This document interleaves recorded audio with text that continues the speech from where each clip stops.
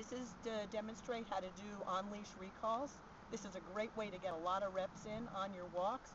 Couple of key things: have the food behind your back when you call, let the dog engage with you, and then bring the food out. Remember to mark the dog as soon as they turn to you. And the most important thing is not to have a tight leash. So if you're calling the dog and the dog and you are walking in one direction and you back up to call and you have a tight leash, that's not going to help you with your off-leash recalls. So I would like your leash to be nice and loose so you can let the leash slip through your hands. And when you call the dog or you're walking the dog, you can have the leash pretty loose. I'm going to demonstrate here with Chi.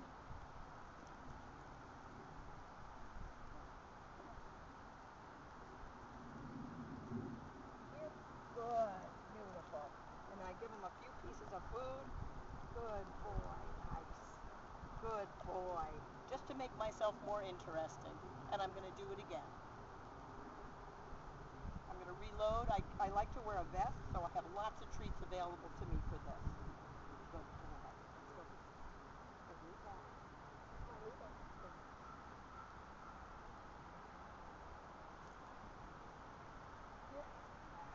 Beautiful. So as soon as I'm saying here, he's turning and I'm marking him with yes. Beautiful. Good. I'm going to do it one more time.